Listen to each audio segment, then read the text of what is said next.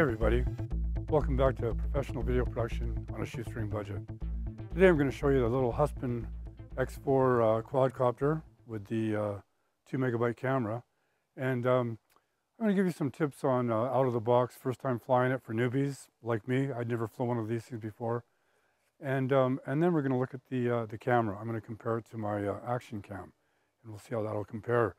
First of all, what a deal. I mean, this is great. I'm really having a lot of fun with this. $71 from B&H Photo, an extra battery, the SD card, extra props. Get extra props because you're going to crash it. You'll crash it, and you'll beat them up. Yeah, you know, under $100. So a great thing. I'm really having a lot of fun with it. I would have liked to have gone to the more expensive platform, but when I saw hawks attacking drones, I got a little leery. Where I live on Vancouver Island, we have a lot of hawks and owls. So I thought I'd start with this and see if it gets attacked. Anyway, let's have a look at it. So right out of the box, $71. Get an extra battery. Charge it up because it won't be fully charged when you get it. Battery just slides in the back there. And they suggest when you connect the cables there to tuck them in the back. I haven't been doing that, and it's been flying fine. It seems to me like these are awfully fine wire, and if you start bending them around a lot, chances are, you know, you can end up breaking them, and then you have to fix it, which is a hassle. So let's get started. Okay, so you've plugged it in, and the lights are flashing. The lights are flashing on the drone here, and you're ready to go. You haven't turned the power on the controller yet, so making sure that the throttle control is down, turn it on. Turn on the power. And the lights on the drone will stop flashing. So that lets you know that you've made contact with your controller. Yeah, so the first thing you do is you have to calibrate it. And I was in a big hurry, like most people are, right out of the box, and I had it in the kitchen, and I was flying it around and bashing into things, and because it wasn't calibrated properly. And speaking of bashing into things, this little thing is really durable. I've hit trees over 30 feet and had it crash to the ground, and it's a really durable little machine.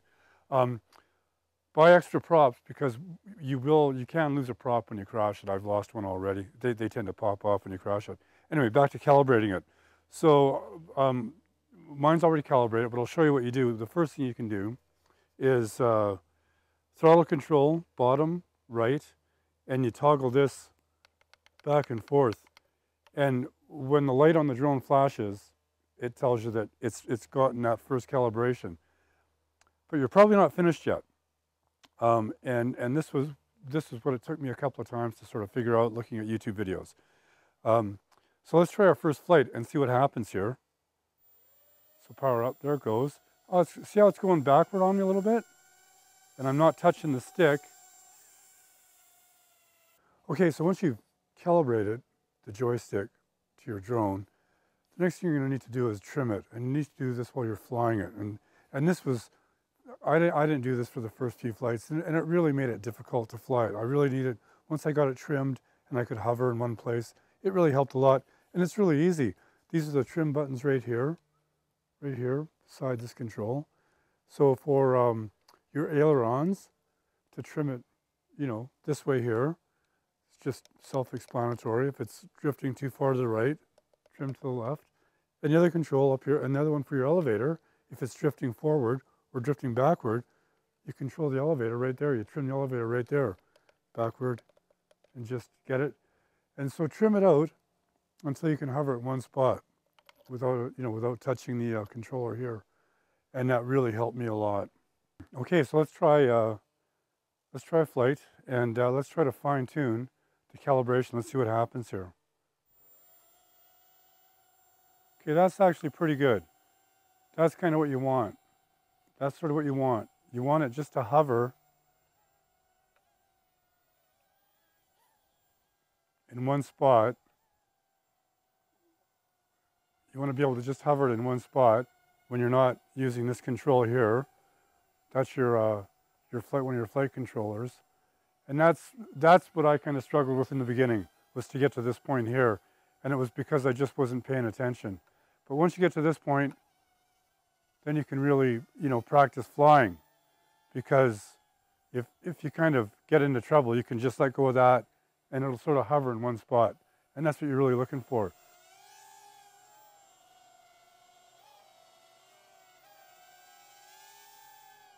So yeah, that's your throttle. That'll make it go up and down. That's your throttle. Side to side on that same controller. This is in beginner mode. Side to side on the same controller is your rudder, and that will turn the drone like that in a flat turn. The other controller here, side to side, is your aileron, and that'll get the drone to go on its side, and it'll move sideways once you do that. Plus, or you go the other way, it'll move, and it'll move it sideways. Backwards and forwards on that same controller that controls the aileron, this one here, and that controls your elevator, and that'll get you to go forward or backward. Pretty simple. But the key is to get it calibrated so that you can hover in one place. I really found that was the key as a beginner pilot. I've never flown an RC or one of these, and that was the key. Once I could hover in one place, then I could really sort of fool around with learning how to fly, because if I got into trouble, I could let go of that controller and it would sort of stop, depending on wind and things like that. But to me, that was the real key. So get it calibrated. That's the first thing you want to do, and just get so you can hover it. I suggest being outside where you have lots of room. The first time I fired it up in the house, I was crashing into stuff. And even outside, I've hit trees. But give yourself lots of room. And you don't want your kids or your dogs around and stuff, because you don't want to hit anybody. And that brings me to another point. It's very fast. It's really fast. And it takes off like a rocket. And these controls are really sensitive. So that's a great thing. Like, learn how to hover it, and then, start slowly. And even then, I've had the thing in no time, it's up at 70 feet in the air. And, and I'm going, whoa, and I'm trying to get it back down. So that's what I found to get started. Calibrate it properly, trim it, and learn how to hover it.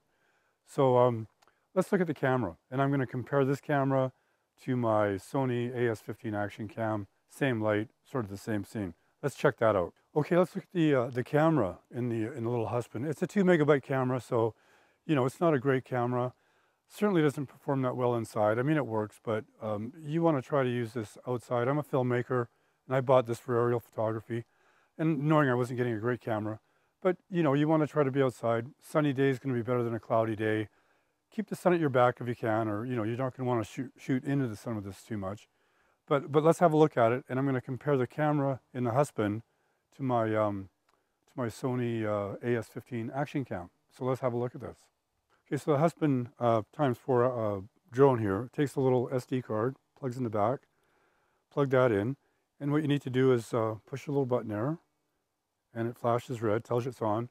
And when you're done, make sure you push that button again before you turn off the power, because otherwise you'll lose your file. So let's have a quick look at this and see how the cameras compare.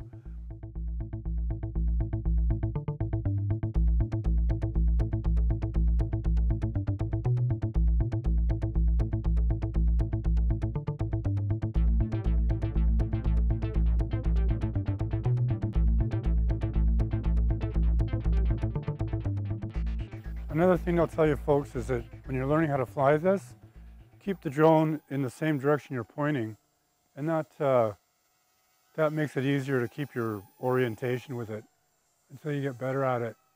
And try to keep it close to you at first, because like I said, this thing will get away from you. It'll get away from you real quick, and then it gets kind of disconcerting.